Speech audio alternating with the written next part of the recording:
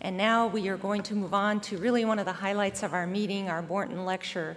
I want to introduce first, for all of you who do not know who Dr. Moreton was, a brief biography of the named lecturer. Robert Moreton was born in Mississippi in 1913. Actually, if you could advance the slide, I'd appreciate it. He attended Millsap College in Jackson, Mississippi. Maybe actually go back one slide. Thanks. And then went on to study medicine at the University of Tennessee, where he earned the degree of MD in 1938. This was followed by radiology training at the Mayo Clinic from 1938 to 1941. His first practice was at the Scott and White Clinic in Temple, Texas, where he remained until 1950.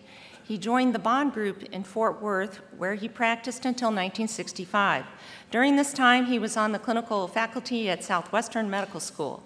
In 1965, he joined the staff of the MD Anderson Hospital and remained there until 1984.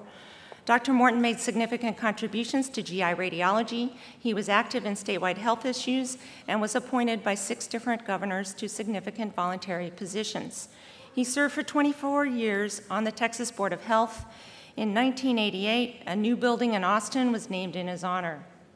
He was active in the Texas Radiologic Society and was president of the TRS at the time of the 39th annual meeting held in Houston in 1952.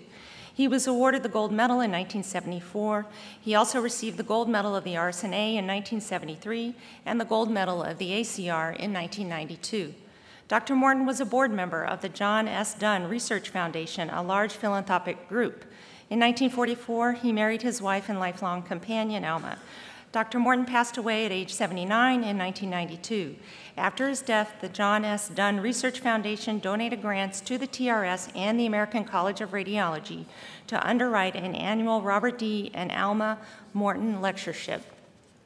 Now I would like to introduce our Moreton speaker. Our topic is Value, Variation, and Patient-Centered Care, Building Radiology's Future by Dr. Brent James. Now, I have been very fortunate in that I have been a recipient of his course and got to know him, and I have the utmost regard for him. His teaching in quality and safety is known worldwide, and I have learned a great deal from him. So with that, I'd like to tell you a little bit about him. Dr. Brent James is the Chief Quality Officer and Executive Director at the Institute for Healthcare Delivery Research at Intermountain Healthcare, which is an integrated system of 23 hospitals, 200 clinics, and a 900-plus member physician group. It's based in Salt Lake City, Utah. Through the Intermountain Advanced Training Program in Clinical Practice Improvement, or for short, called the ATP course, which I attended, he has trained almost 5,000 senior physicians, nursing, and administrative executives drawn from around the world in clinical management methods with proven improvement results and nearly 50 daughter training programs in 8 countries. Dr. James is known internationally for his work in clinical quality improvement, patient safety, and the infrastructure that underlies successful improvement efforts, such as culture change, data systems, payment methods, and management roles. I will tell you that he certainly has the ear of all of our health policy makers in Washington. Dr. James is a fellow of the American College of Physician Executives and a member of the National Academy of Sciences Institute of Medicine. He holds faculty appointments at the University of Utah School of Medicine, the Harvard School of Public Health, and the University of Sydney, Australia School of Public Health. He has been honored with a series of awards for quality in healthcare delivery, including most recently the 2011 Edward Deming Award from Columbia University School of Business and the 2010 C. Jackson Grayson Medal, Distinguished Quality Pioneer of the American Quality and Productivity Center. Prior to coming to Intermountain Healthcare, Dr. James was an assistant professor in the Department of Biostatistics at the Harvard School of Public Health, and he staffed the American College of Surgeons Commission on Cancer. Dr. James has been named among Modern Physician's 50 most influential physician executives in healthcare. He has also been named among the 100 most powerful people in healthcare and among the 25 top clinical informaticists in healthcare. Dr. James completed his bachelor's, medical degree, and master's of statistics degree at the University of Utah. We are honored to have Dr. James deliver this year's Moreton Lecture on the topic Value, Variation, and Patient-Centered Care, Building Radiology's Future. Dr. Brent James.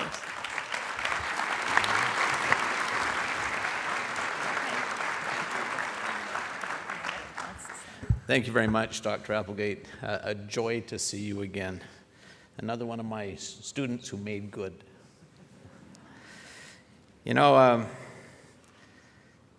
it's been over 25 years ago that I left the fair city of Boston, Massachusetts, to travel to Salt Lake City.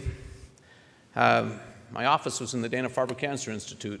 I was mostly associated with the Eastern Cooperative Oncology Group over GI tumors for that institution. It was fun to hear the review today, to see ECOG and RTOG and CLBG still pushing along.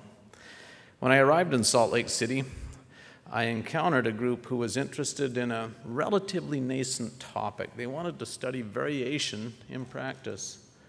Fairly extensive literature at the time, but almost all of the studies had looked at hospitalization rates, how often people were hospitalized with particular conditions. They wanted to drive it a layer deeper. He said, imagine that we have similar patients admitted to our hospitals. Do we treat them the same? I jokingly say that the people involved after 25 years have probably forgiven me for what I did to them. I complexified their life immeasurably. Insisted, for example, that we measure every comorbid illness for those patients on admission to the hospital and individually stage each, every complication, stage that, long-term outcomes, stage that, severity of presenting symptoms. We ended up, though, with a group of patients that, so far as we could tell, were statistically identical, coming in and going out. Argued that that was the only circumstance in which it was really fair to look at the processes of care. Oh, they had a system for tracking those processes. Complexified that too. They hadn't asked the physicians and nurses who delivered the care to come together and identify those factors that they regarded as critical. Well, we did that and ended up with a rigorous study design that allowed us to track the details of care delivery. Short answer to our findings, massive variation. Just as a quick illustration, this is the first topic we addressed, transurethral prostatectomy. Very common procedure at the time. 16 urologists within the Intermountain system who saw statistically meaningful numbers of cases. The little green squares show true surgical cut time. The little red circles, grams of prostatic tissue removed. Now, I trained originally in surgery, and I was just flummoxed. I was amazed. The longer you operated, the less tissue you removed. But the variation was what was truly impressive. For example, in surgical cut times, it ranges from a high of 90 minutes to complete the procedure on median to a low of 38 minutes. That's more than a 2.5-fold difference. In carefully balanced patients, grams of prostatic tissue, physician G, 13 grams per patient to a high, physician J, 42 grams. That's more than a 3-fold difference. And this was typical across every condition, every specialty that we observed. Massive physician-to-physician variation. It impacted cost of operations as well. Intermountain runs a true activity-based costing system and has for several decades, so we have accurate measures of true cost. Physician M, $1,164 to get a good outcome on a standard case. H was high, $2,233, twice as much money for the same patient with the same outcome. Of course, this is what interested the administrators, as you might expect. Some other very interesting findings. It would be easy to look at that slide and say, well, M's an excellent performer and H is a poor performer. But when you looked at the detailed data, that did not hold true. This is a summary slide that's pulling together about 45 cost-related factors. Yeah, M on average was very efficient. The trouble was he had 4 or 5 things where he was actually the worst in the group. H appeared to be a fairly heavy utilizer. Trouble was he had 3 or 4 things where he was the best in the group. And if you looked at the detailed data for any length of time at all, you walked away convinced it wasn't a matter of choosing the best surgeon, that almost certainly best care for a patient was scattered across the group, as subsequent investigation clearly demonstrated. It forced us to a process-level focus as opposed to a person-level focus. Instead of focusing on good physician, bad physician, what is the best way to perform this procedure for patients who would benefit from it? That's what we did. We took these data and fed them back to the physicians involved. Of course, had to go through a little debate about whether the data were accurate, resolved that. But then the idea that one of your colleagues is doing it differently and appears to be getting a good result. Over a period of time, what we saw were massive reductions in variation. This slide is something called a statistical process control chart. It's for the third thing we measured, total hip arthroplasty. It's one of more than 100 factors we were tracking, but it's illustrative. The variation across this group of 5 orthopedic surgeons at one hospital is represented by the distance from that center green line each year up to the red dotted line. And the thing to observe is as the variation declined, it fell by more than a third. In fact, by 1990, to the far right of that graph, we could no longer measure physician-to-physician variation.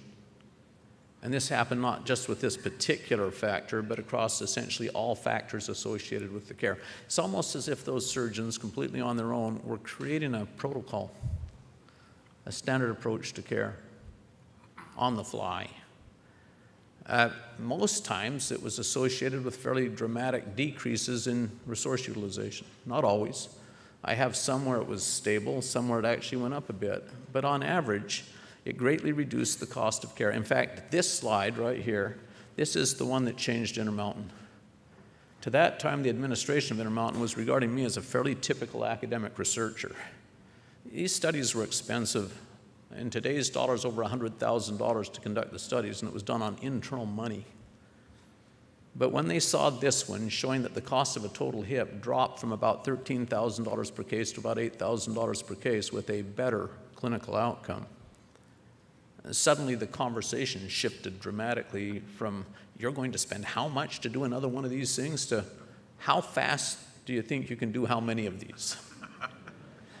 Now, we fairly quickly exhausted a critical resource. We quickly ran out of clinical topics where I had a sufficient volume of patients per physician to use this massively statistical approach.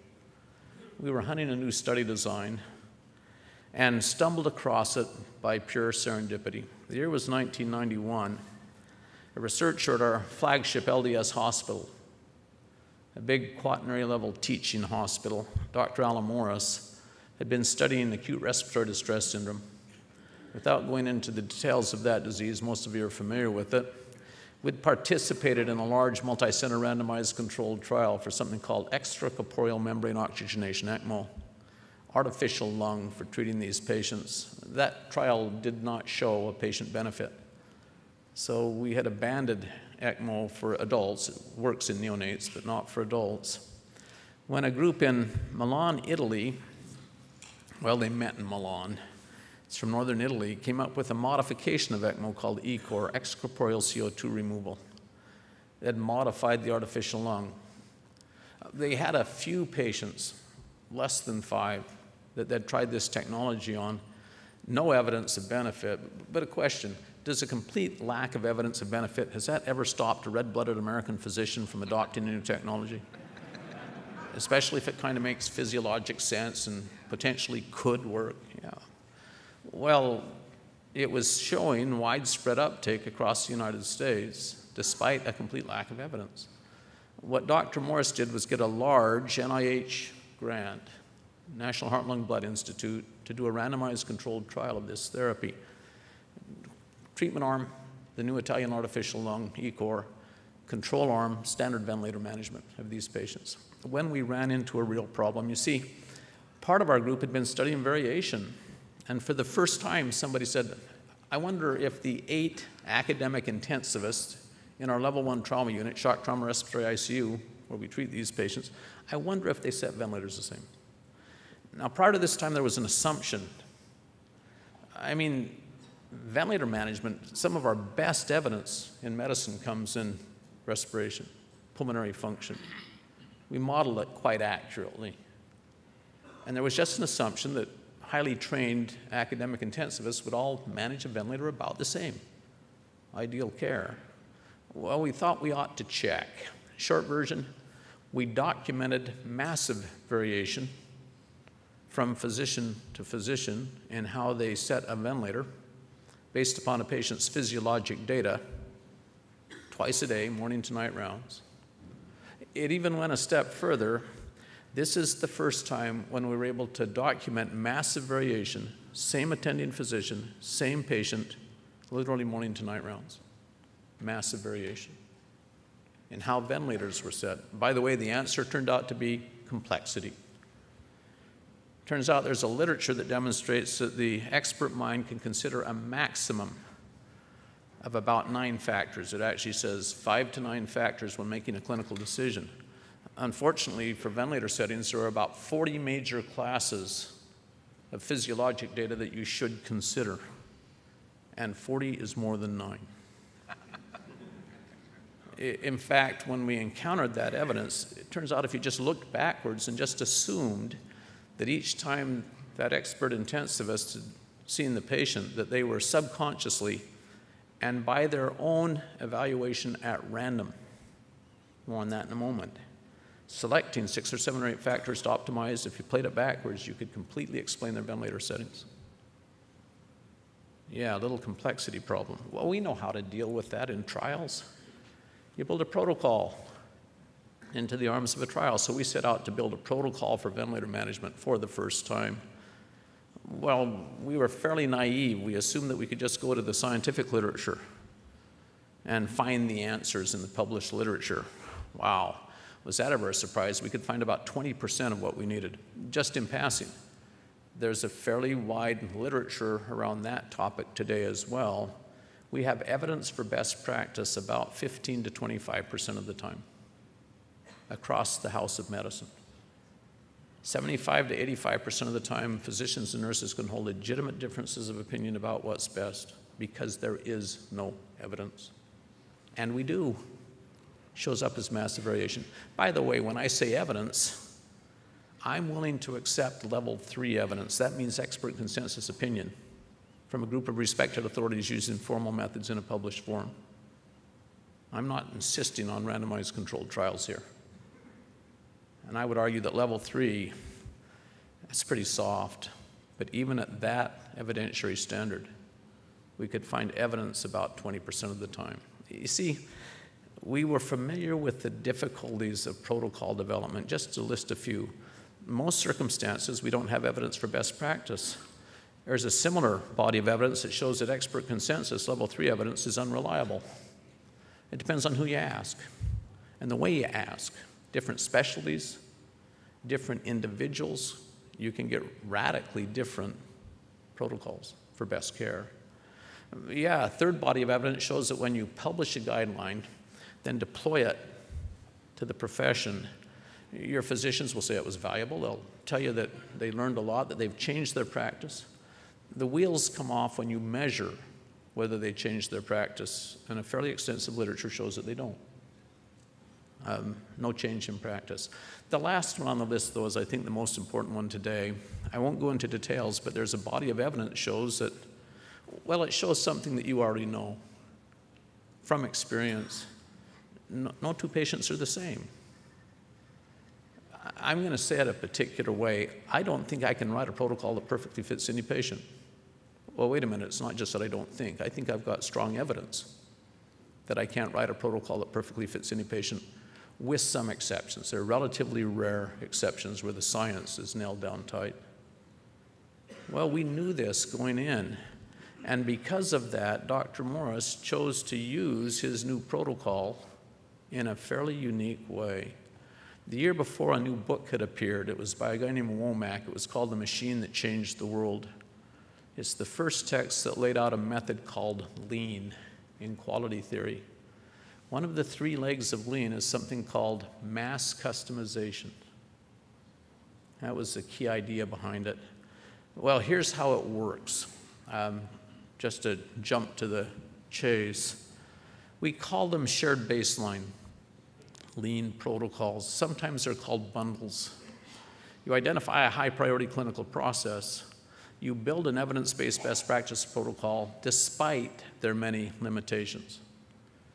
It's never going to be perfect. You just have to kind of come close enough. The next thing you do is you blend it into clinical workflows. There's a literature that shows that if I rely upon memory, even among highly intelligent, deeply dedicated, massively overeducated physicians and nurses, that I will be able to execute correctly around 50% of the time in a complex environment. This is Beth McGlynn's work at RAND primarily. Well, you blend it into clinical workflow so that people don't have to remember. It's automatic.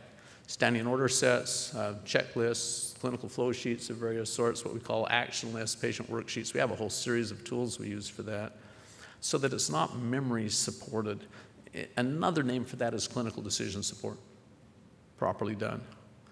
Step number 4, you embed data systems into the flow of work with 2 primary purposes. The first, we're going to need to track every time somebody chooses to vary from the protocol. That's going to turn out to be critical. It's coming up in the next step.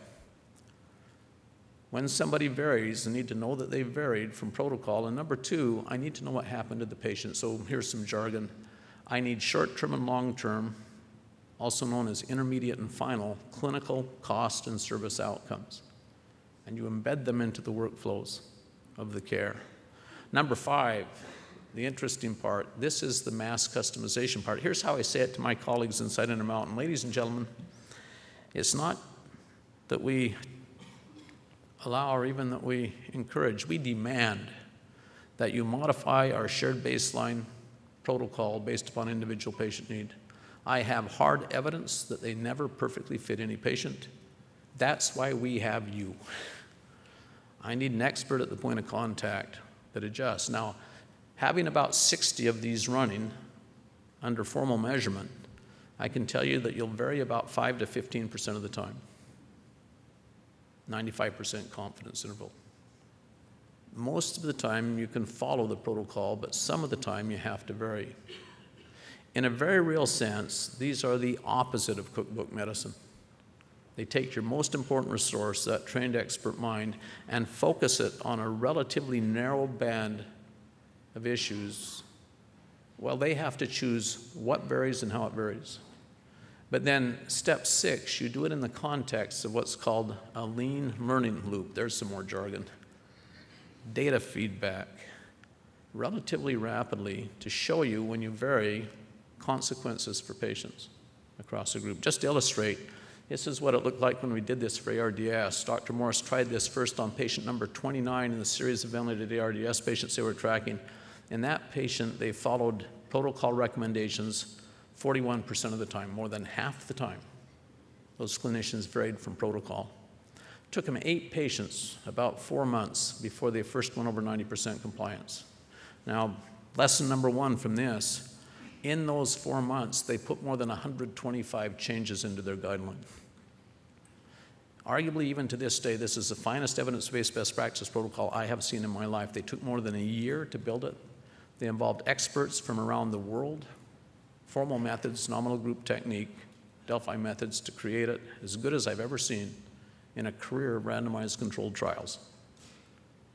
That abstract document changed wholesale when it hit reality in real patient care, and that has been typical for every one of these we've ever built. Second thing to take away from this slide, count for me the number of patients where they followed 100% of the protocol recommendations. Oh, it's 0. This particular protocol is used across ARDSNet, 16 big academic centers that study this disease together. We have more than 100 big ICUs who use the same protocol. They're just not part of ARDSNet. Literally thousands of patients through this thing. To my knowledge, we have yet to have a single patient where they've been able to follow 100% of the guideline instructions. An illustration of what I mentioned earlier, I don't think you can write a protocol that perfectly fits any patient, at least for any part of medicine that's interesting or challenging, where you need these things the most, you see. Oh, what happened when we did that? Survival rates among ECMO entry criteria ARDS patients improved from 9.5% to 44%. We saw more than a 4.5-fold improvement in survival rates. First time since ARDS was defined as a syndrome in the 1960s that anyone had shown an improvement in clinical outcomes, and it was a dramatic improvement. We then deployed it across ARDSNet and validated this finding on a broad scale, fundamentally redefining this disease. This is a real summary of the idea that somehow those intensivists were subconsciously recognizing the right factors to optimize. Some people argued, well, I don't know how I picked them, but somehow along the line, somewhere God changed my brain, and I just recognized the things that are really important this time, this day. But as measured in patient outcomes, doing it in a consistent way was far more important than that intuition. Just in passing, cost of care fell by about 25%. That's a very common finding, more on that in a moment. Interestingly, physician time fell by about 50%. That's been another common finding. These approaches tend to massively improve physician productivity. I mean, it means you can see more patients, generate more income. More on that in a moment as well. Key takeaways: no protocol perfectly fits any patient with a solution, a shared baseline bundle. Number two, various serious limitations to protocol development. Well, build a learning system. It's a homing missile. It doesn't matter much where you start. If you have those data feeding back and a thoughtful clinical group following up, you'll get to best care. If I have several groups at different institutions developing this sort of best care, I establish the foundation for a truly effective research group as well. And step three, reliance on human memory produces about 55% execution. We show high 90s when we start to blend these protocols into clinical workflows with associated significant improvements in patient outcomes. Now, interestingly, I'll come back to this too.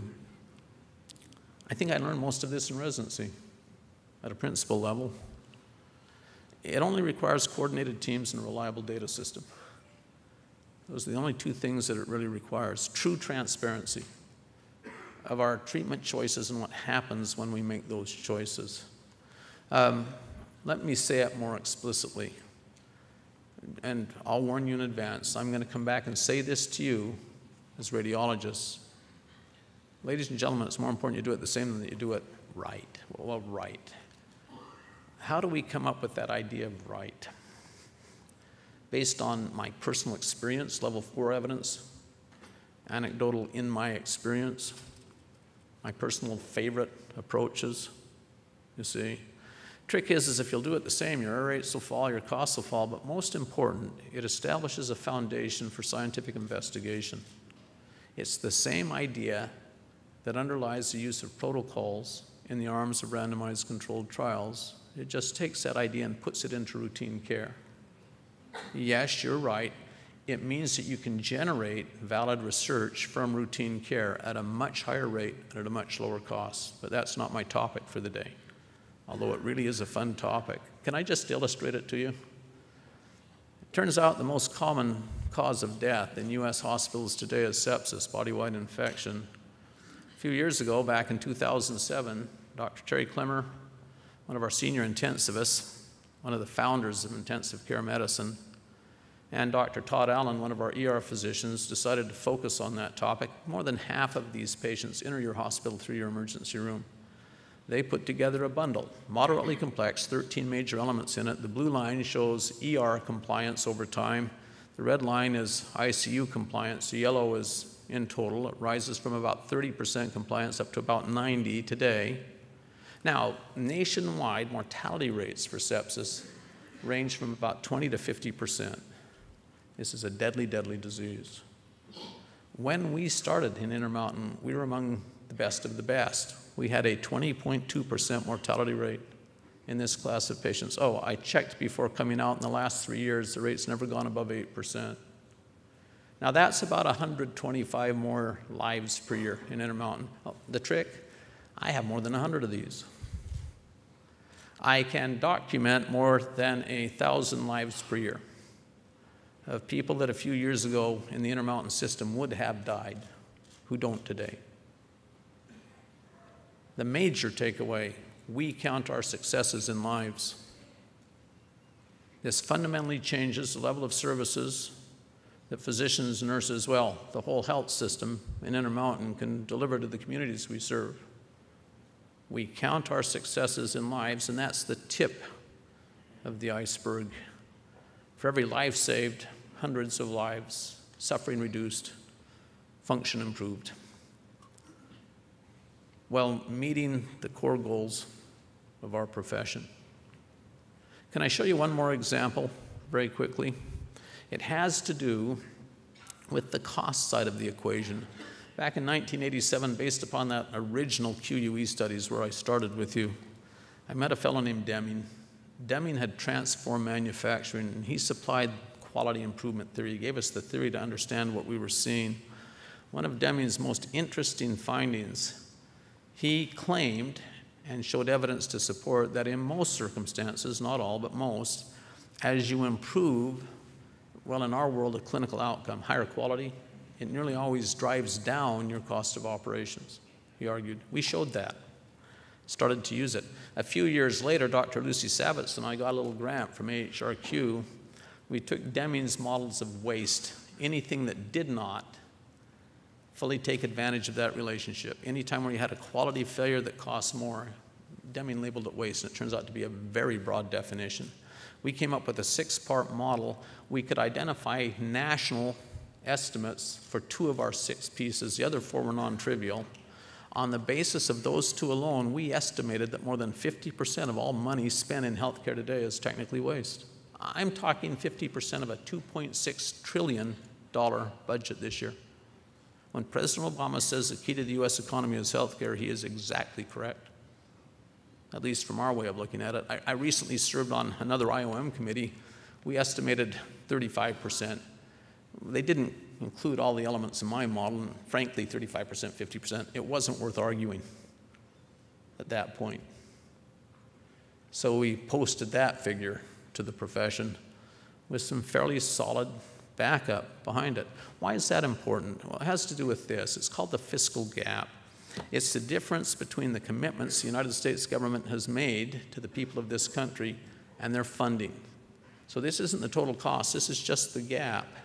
Arguably the best analyst in Washington today, well, just retired, actuary at the Medicare program at CMS, he puts that gap at $211 trillion using what's called the net present value. That means that you massively discount the costs as you go out in time. How much would I have to have now for that money down the road? 211 trillion. Well, that's just a big number. To put it in perspective, the present value of the United States of America, all public and private, intellectual and physical property, your cars, your homes, the clothes you're wearing, my glass of Diet Coke, all of it, about 75 trillion. Technically, the government of the United States is bankrupt. I mean, not just morally and politically, but financially as well. There you go. 2/3 of the shortfall is the Medicare program by itself. Size of these bubbles is accurate. 2/3 of it's the Medicare program. We have met the enemy. He is us.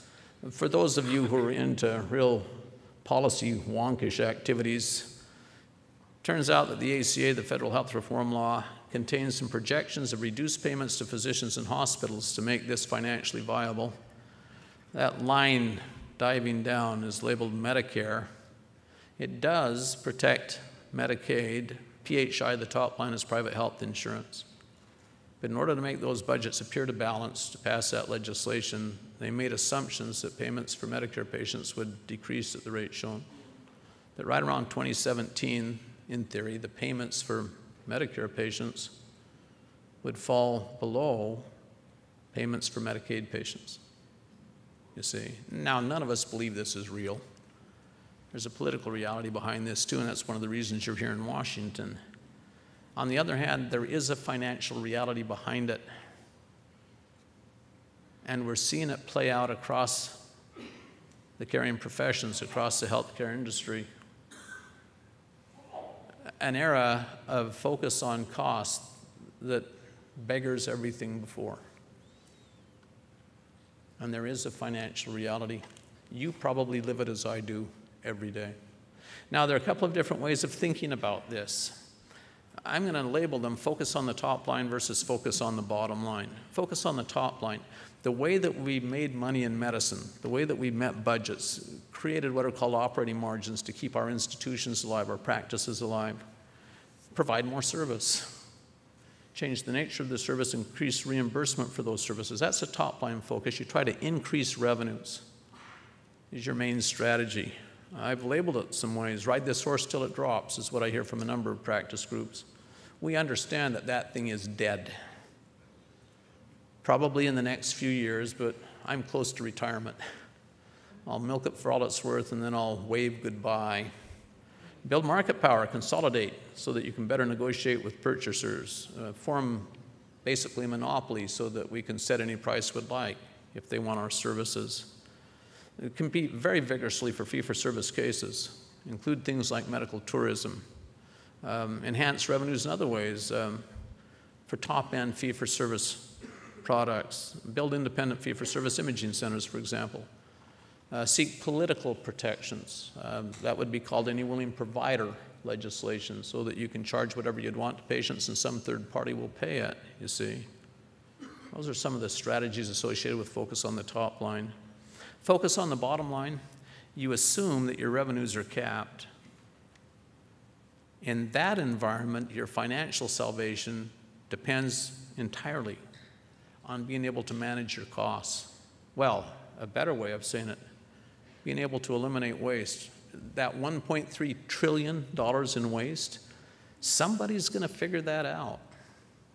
They're going to figure out how to extract that waste and then monetize it. And whoever does that is going to do very, very well indeed, at the great expense of those who can't. We've seen this story play out any number of times in other parts of the U.S. economy. This one offers no real questions except how and when. It certainly will happen. You know, recently, Dr. John Noseworthy, the new CEO of Mayo, well, upon being installed in that role, he launched a committee to do a careful strategic analysis. He reported this out a few months ago. He really tiered out healthcare delivery into 3 tiers. Down at the bottom, primary care. He said that he thought in the next 5 years that almost all primary care will move to capitation. The next layer was typical hospital and specialty care. The moral equivalent of capitation at that specialty level is called bundled payment, where you pay a bundled price for all services, including professional fees, on a per-case basis. Think of it as an extended DRG. Well, he chose to focus, at least Mayo Rochester, on that peak of the pyramid, what he called complex care, diagnostically difficult, exclusionally challenging care. He said he thought it would be 1 or 2% of total care delivery, where you could still make fee-for-service margins. Oh, Mayo estimated that the United States of America, with in-migration for medical tourism, could support about 5 destination medical centers. And he's targeted Mayo to become a destination medical center. This may be a little overly dramatic in terms of the size of the thing, but on the other hand, he got the main gist of it just right in terms of where our professions are headed. You see, he's really identified Mayo, at least part of their business, the Mayo Clinic itself. Now, this is not the Mayo healthcare system, which are their 18 hospitals and associated physician networks outside of Rochester. Well, Arizona and Florida are part of the Rochester group too, but this is those hospitals in the Mayo Health system in Wisconsin and Minnesota. They live in the bottom 2 tiers of that. That's where I live. And I would suggest to you that that's where essentially all of us live, in those bottom 2 tiers. Can we count on a top-line strategy into the future? Almost certainly not. That's the financial reality behind it. Yeah, that complex care is for people who can afford private jets. And that's a very small part of our care delivery business. Just an example, though, based upon that. This was work that was done by Dr. Elizabeth Hammond. She was chief of surgical pathology. I use surgical pathology so it's not illustrative, but not quite as directly to the heart. Some years ago, she came through my course on the advanced training program for clinical practice improvement. She picked a project. One of the ways I suggest that people do that is to pick their biggest hassle. What's your biggest annoyance in your daily work? And Liz decided it was phone calls from physicians for whom she had prepared a surgical pathology report. Interrupted her work, took half hour, 40 minutes to deal with. She had to go hunt up the slides, hunt up the initial report wherever it was, track down the physician at that point, consult with them on the phone while she looked at the slides. She built a very simple data system. It was a piece of type paper next to her secretary's phone. She was the department chair, and all of those phone calls came through Liz's secretary. And she just said, anytime somebody calls and has a question about a path report, tally down that we got another one, then I want to know why. Why are they calling? A few weeks of data showed her that, well, about 80% of the phone calls coming back in, the cause was the path report was missing critical information necessary to plan the patient's care. Another 10%, the dictation was confusing. Physician trying to use that information couldn't figure out what the pathologist meant and had to call in with the question. Oh, it turns out that about 1 in 2 of the path reports they were producing had these sorts of problems. Now she decided to focus in on breast cancer. It's just a tight focus at the time. Her solution, turns out there was a literature for something called synoptic elements.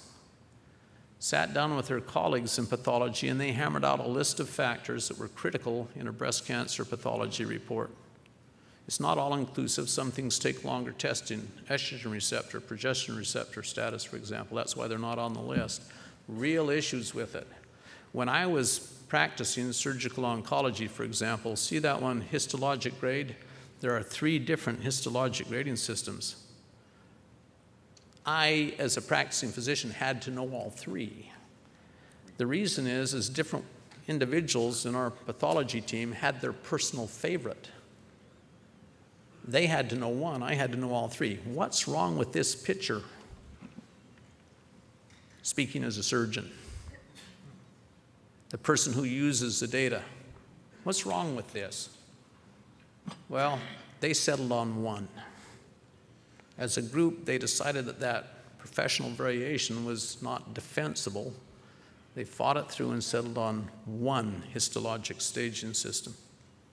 All right, I won't go through all the other fun things they did behind it in the quality improvement setting.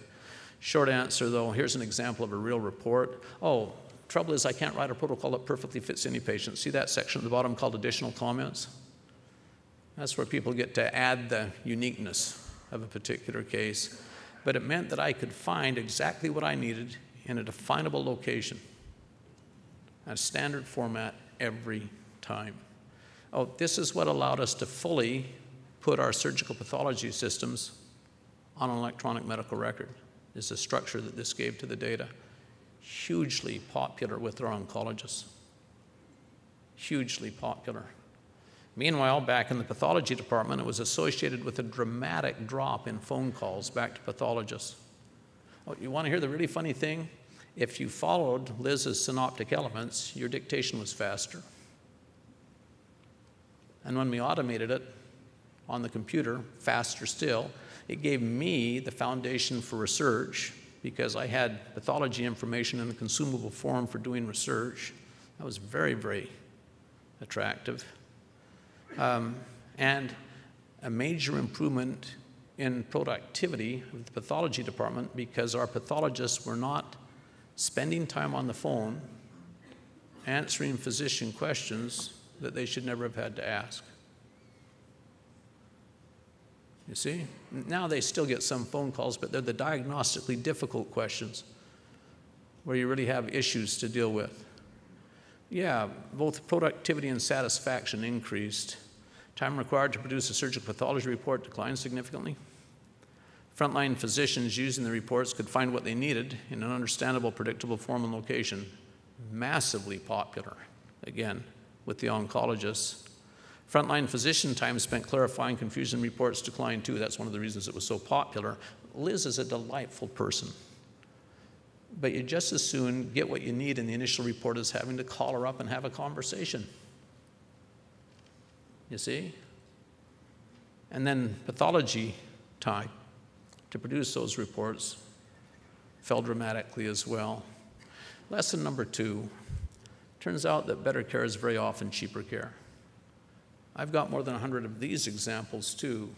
In Intermountain, I can document more than $300 million per year in variable cost savings that arose because we improved our clinical results.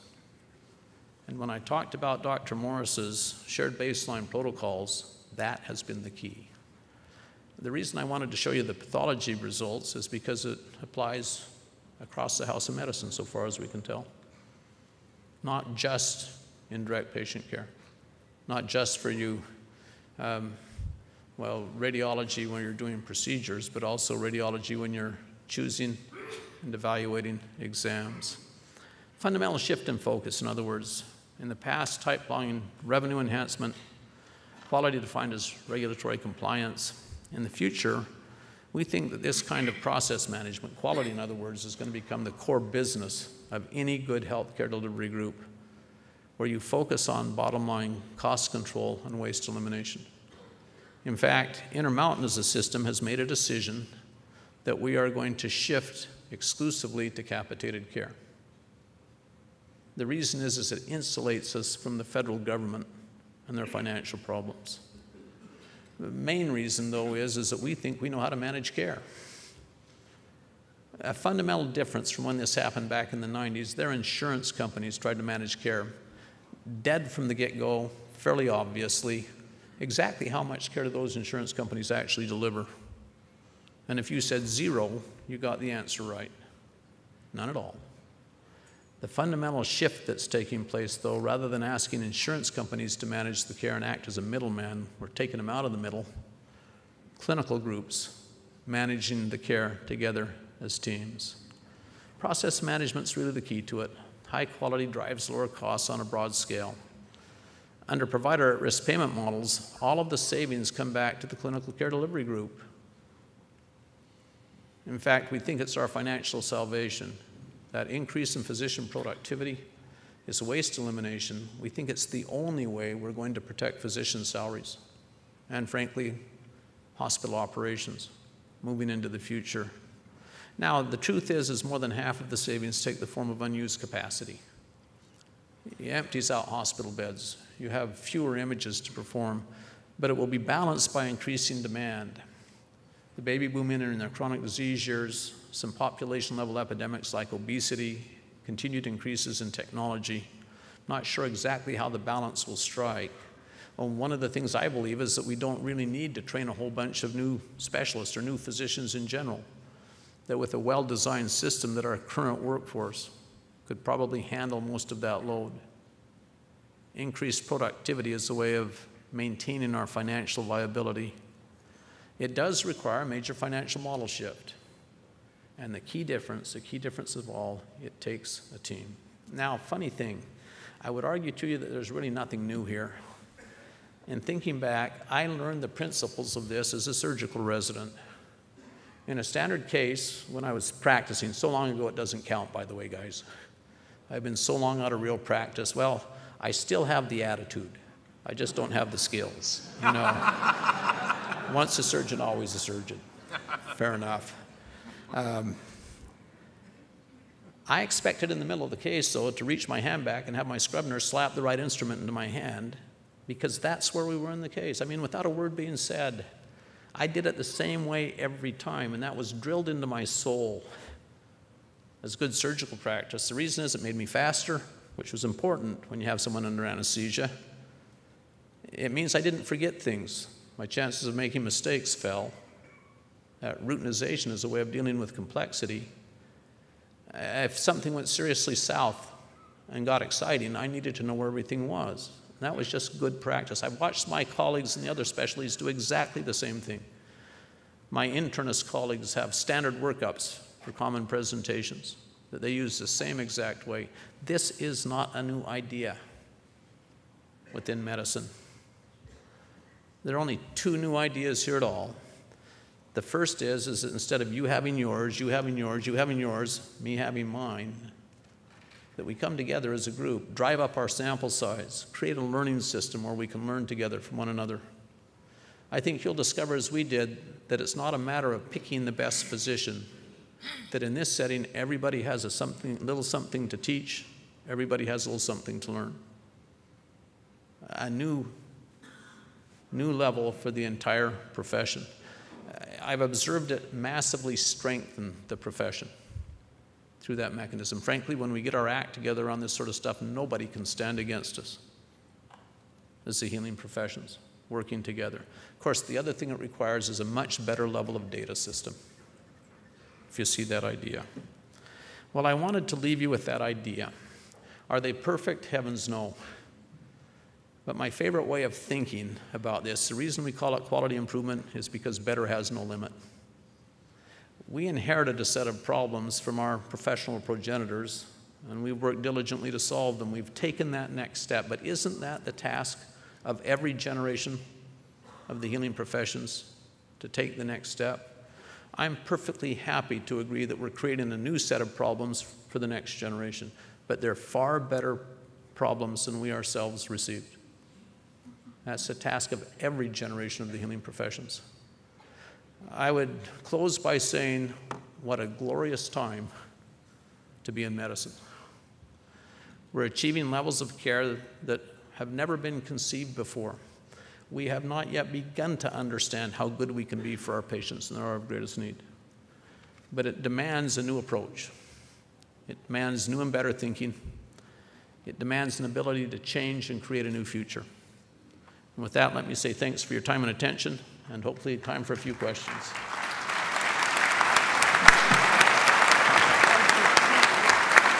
Thank you so much, Dr. James.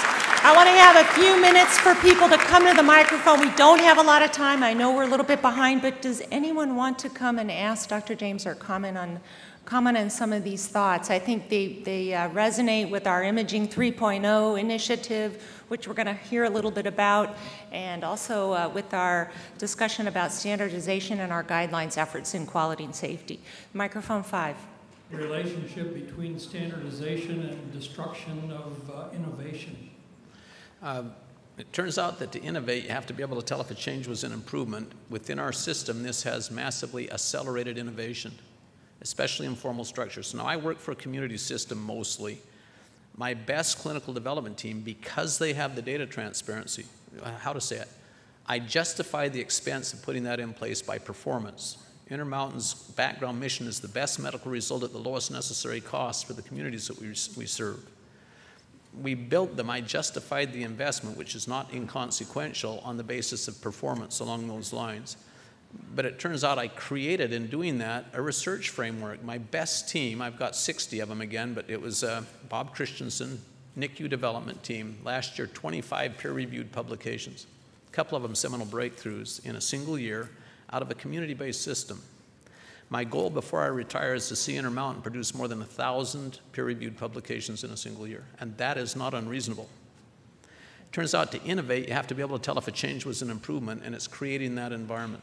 Otherwise, you can't innovate, you see. So, in fact, it accelerates innovation. Alan. Thank you very much for helping us to start to shift or continue to shift our paradigm.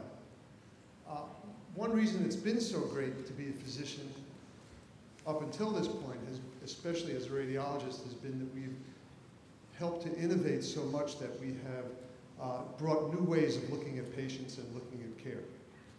One of the great frustrations that we have in radiology now is that we are continuing to do that, but we run up against some pretty big barriers that are more focused on short-term cost savings than long-term benefits. And I guess probably the poster child for that would be CT colonography, where just about every article that's come out recently has shown the benefit, but we continue to have problems getting payers, CMS, and others to adopt it because of the concern about overutilization of imaging. Yeah. Do you have any thoughts on how we can help get the message across that using evidence-based medicine, that we cannot stifle innovation? You know, being a non-radiologist and not an expert, just an idea, I know how that would play out inside the Intermountain system. We have been investing heavily in clinical leadership. In the past, you really had administrations that focused at a departmental level using financial measures. It was really facilities management. You had facilities within which independent physicians treated patients.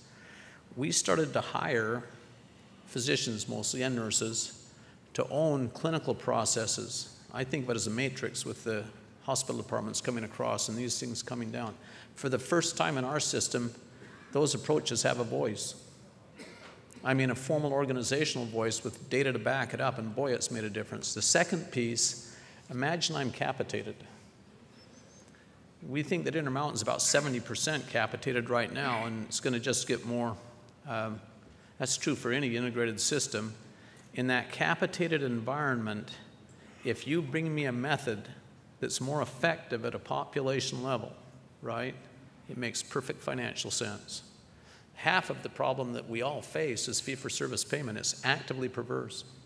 I'm paid more to do more even if it's not beneficial. I'm paid more to harm my patients. And we need to shift away from that fee-for-service system. Now, that's a big shift. But if you get your teeth into it, focus on it, you're going to find that it could do very, very well for you. You don't want to be one of those that's left behind screaming because you can't change on this one. I see that, for example, it's a long answer, but another important part, you know, we looked at what happened in the surgical path, and I have one of our lead radiologists in the system who came by and said, you know, we could do that for radiology. Now, I have to have two things. I have to have the particular image that's performed, and I also have to have specifically what I'm looking for on the image, and then I can build synoptic elements. Faster, smoother, better, we think. Keith White's leading that for us right now. And it's kind of exciting. He talks about a concept he calls a consulting radiologist. We've been asking, how does radiology really add value? We think that image assessment is commoditizing fairly rapidly, especially with digital imaging and the ability to ship it out. We think it's commoditizing. The idea, though, that a radiologist can come in and help a team know what images to get and what right questions to ask, that really adds value. And I think that's a real opportunity for the future as well. One more question, and then we got to go. We're going to have to take a break, but we can have people come up to talk with Dr. James. So microphone 2, and then we'll stop. Great talk. As you know, we're in an era of metrics mania where we are trying to measure everything. It's coming from insurers, it's coming from the government, it's coming internally from hospitals. It's usually a response to some problem that somebody institutes a new measurement. And it rarely is reflexive. We don't go back to look at whether whatever we imposed did what it was supposed to. The net result is that cumulatively, it seems like we're drowning in things that we have to fulfill to the point where we no longer have time to take care of patients. Yeah. Any thoughts about how to react to that? I got to tell you, it's one of my major annoyances too. Turns out that the fundamental idea is process management, so I identify a clinical process and use it to generate the data that I track around the process. It's the information you have to deliver the care, and if you do it well, it integrates, so it doesn't feel like an external burden. So you're talking about top-down measures coming down the chain from the government or from a health system management or an insurer, right? And they are unfunded burdens. When you do bottom-up measures, it turns out those guys get everything they need, and we get the stuff that we need. But the key is to build bottom-up, not top-down. So when you're doing clinical management of the sort I described, you identify those big clinical processes, and you build your data systems around them. You will get different data systems than what comes down from the top. It's a true annoyance, because what happens to me, these guys impose these data, and it actually competes with the good data you need for your care delivery. It sucks out all the resources, you see? And the reason is that they won't build bottom up. We're in this town, well, right across the street. I lived in this hotel for a while, pretty close. I was asked, along with 8 others, to staff what was called the Strategic Framework Board of the National Quality Forum. We took 3 years. We were tasked to do full evidence review IOM style and establish how NQF should build quality measures for the nation. We found a very rich evidence base. It turns out it's how you design data systems for randomized controlled trials. That's where most of the research was done. And we produced a report. It was a special issue of the Journal of Medical Care, a much more extensive report that we took back to the NQF board. They raised their hands and voted on it and accepted it, and they haven't followed it for a day since, which is a little frustrating. And what we recommended to them was that bottom-up build, right? Exactly what a clinician would want. I went home and I basically applied it inside Intermountain, and that's why we were successful. Right there, you see. That's what made it work. Now, Chris Cassells, a member of the SFB, just took over NQF, and she claims she's going to straighten this out. And I'm going to be right there helping her every step of the way. But you're spot on. We need to fix that. All right. Thank you so much. Thank you. I wish, thank you so much. I wish we could continue this discussion, but unfortunately we have many other things we have to do. I want to present Dr. James with this plaque, which says in appreciation of his significant contribution to the 90th ACR AMCLC. So thank you again. Let's,